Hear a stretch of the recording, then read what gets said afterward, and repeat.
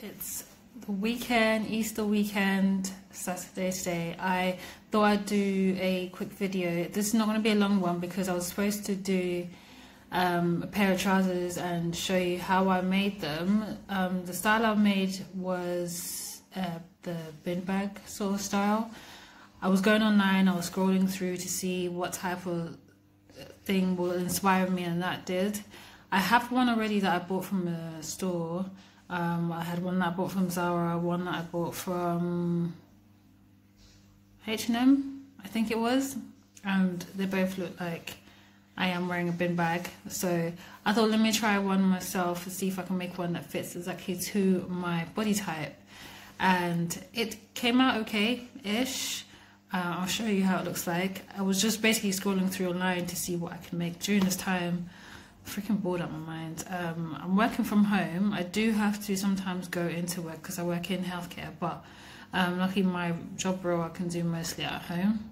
So I just thought, let me just show you a few things and then you could tell me what you think.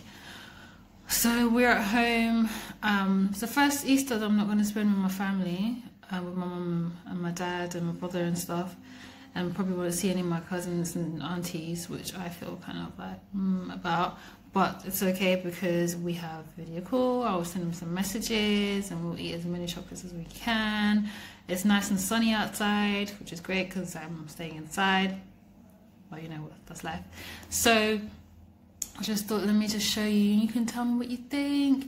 I am trying to keep as positive as possible in this time. I mean, a lot has happened in the last few weeks that could bring down any normal person, but obviously with this is going to be our lives for a little while, and there's going to be a lot of obstacles in life generally, and learning how to go with the punches no matter how bad it is and keeping your faith at the same time is one of the greatest tasks in the world, in your life, that you can do growing up. And especially as I have a child at home, trying to keep as positive as possible is key, because the minute you start acting down, they will also follow suit, and I don't want that.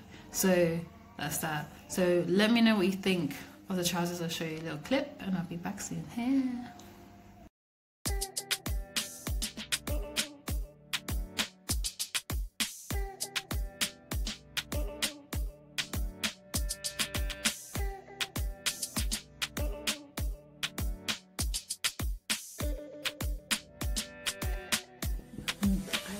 But yeah, so that is the quickest video I've made.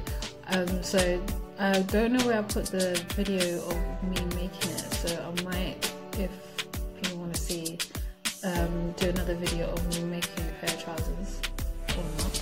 It depends. I have ordered some fabric, and due to the fact that there's not that many staff at the warehouses right now, I have no idea when I'm going to get them.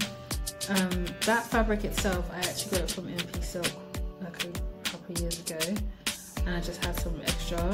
It was supposed to be long length, well, because I was just using leftovers, I just did it the length that I could do, which was like a quarter length trousers. It didn't come out too bad, and it's a wraparound sort of trousers, and they do come through the seam.